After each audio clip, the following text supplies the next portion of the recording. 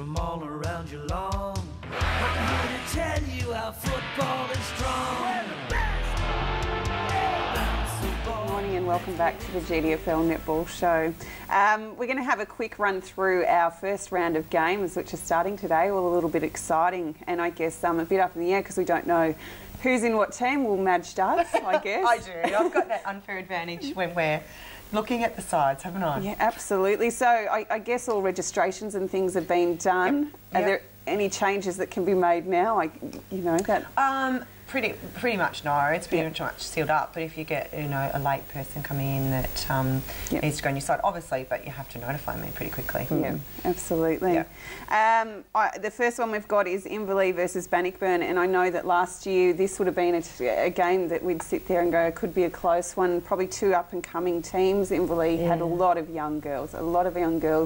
Last year. I'm assuming they've still got a lot of young girls who've stuck around. Well, I could probably comment on that. I reckon we'll just ask her first for every bloody game. Go. I don't know. I did some practice matches for Inverleigh, which I do most years. I do for some other clubs as well. And they had some lovely young girls in the side. They were a strong side, but I have been involved in a bit of Bannockburn process with their selections. A few changes out there from what we may have heard, that they've got a few new people out there. Yeah, they have, because Mandy, back to Inverleigh, Mandy's not coaching there, so they're bringing up the young girls, which is fabulous. And Bannockburn, there is a few changes there as well, which I won't let any cats out of the bag or anything like that. But look, that will be a tremendous game. Yeah. Absolutely tremendous. I think I might pick Bannockburn there. Right. There you go. No, I'll go with Madge. Bannockburn. Don't just jump on my coattails, Donna. Why not?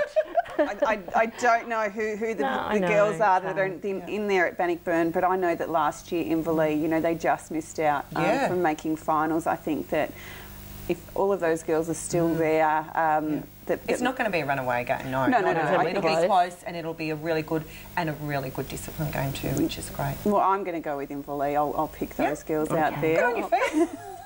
And I know that one of our fellow Geelong Westers is out there playing B grade this year. Because she lives out there, Carly Ross, so we wish her all the best. She is. I saw her in the practice matches. She's very happy. Yeah, we support her 100% in going out there. She lives out there. She needs to settle out there and whatever. So it'll be fun when we go and play her. So the next game, East Geelong versus North Geelong.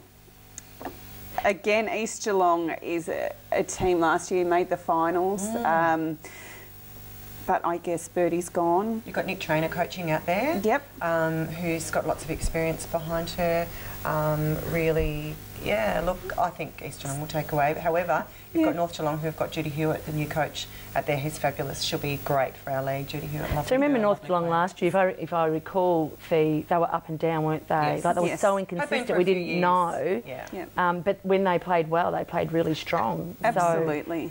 So, I think Judy's been working on their fitness, which is really good. I think some of they struggled to sort of keep going through for the whole game in the past. So interesting. Look, it's going to be interesting. Obviously, there's going to be a lot of changes out at East Geelong again, but with Nick training, I'm sure she's pulled in some great players back into that. She's playing, so she's playing out there. Playing coach. So Again, she's when she's on, she's nearly unstoppable. She is good. I'll tip East as well. Donna, I'll go North Geelong. Not on my coattails, No. Good on you. It's really hard doing this in round one, I guess. The next game, which is going to be another thriller, I think, will be Bellpost Hill versus Werribee, and I guess it's two of the stronger teams of the competition. I'm sure that that's not going to change. I don't think there's been too many changes in the Bellpost Hill lineup. Or Werribee. All where they're strong. Yep. The Stewarts are still out there. There was rumour of them going to St Albans, but no. Park. I did hear that, but no. No, they're there, and Maria, you've got her now. And, they'll be strong. It'll be a great game, that one. Yeah, it will be, and I guess we'll be watching again Kim shoot away, hopefully. Kim Martin just popped those in from everywhere. She's just beautiful. She's a lovely girl, and So thoughts in that game? No, as much as I'd like to go with Bellpost Hill, and but I think they'll be too strong, Werribee. I do. I think I did some practice matches for them too, and they're very strong. Yeah. Look, I'll have to tip Werribee in that one as well. It's a... I'll go for Werribee. Yeah. The next one, Thompson versus Belmont. And I guess, again, last year, two teams who probably worked really, really hard to get up, and look, West are in the same boat, and I think they've been doing quite well. Just on that fee, that's not at Thompson, just for people to know. That's at St Albans, played at St Albans, so a lot of people may not know that. So they haven't got their home ground advantage. So please remember that that's at St Albans. Why is the ground can't be played on? Okay. Yeah. It's not up to scratch. Yep. Right, so that's going to be indefinite. That's for the football, so yeah, the netball's over there too. No, that's just for this week. Just for this week? Yep. Rightio. The other change that I might mention as well is that you've got Corio Winch. That's actually at Winchelsea. So it's Winch Corio and Rand 12 is swapped. Okay, there you go. And new coach at Thompson? Yes, a new coach there from Bowen Heads, a player from Bowen Heads, I think, from a few years ago. So yeah, don't know too much about it. Williamson, I think, offhand. So yeah, that's great for Thompson. Absolutely. Good on them. Absolutely. And what about Belmont? Do they have many changes this year? Or pretty much the same. Emma Jones is there, who does a good job. So yeah, look, that'll be a good game. I think it will be as well. Thompson, maybe for me.